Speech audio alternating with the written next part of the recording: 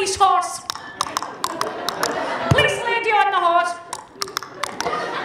And she comes down, she went, hiya. I went, oh, hello, what's your horse called? Cloppitydoo. She's like, I didn't see the address in the issue. She's like, no, he's not called Cloppitydoo. It looks like he's called Cloppitydoo. She's like, his name's actually, I went, Cloppitydoo.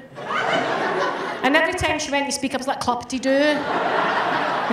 She's completely forgot why she's fucking here now, you know?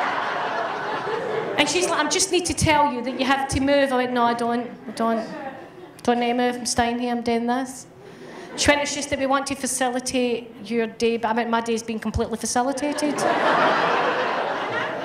said, wait, just Cloppitydoo. She was raging. She spent years going, this is Red Rover.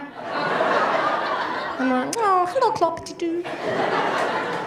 She said, you're going to have to go up there. I went, no, I don't. She went, yeah, you do. I went, why do I have to go away up there? She went, you have to go up there and join your friends. I went, why do I have to do that? Most important question you can ever ask authority is why? Explain why. I went, why do I have to go up there and do that? She went, because you came with those people, so you have to go up and join them. I went, well, by that thinking, you came with all the police up there, why don't you go up there? Says, I'm married to a man with autism, I could do this for hours.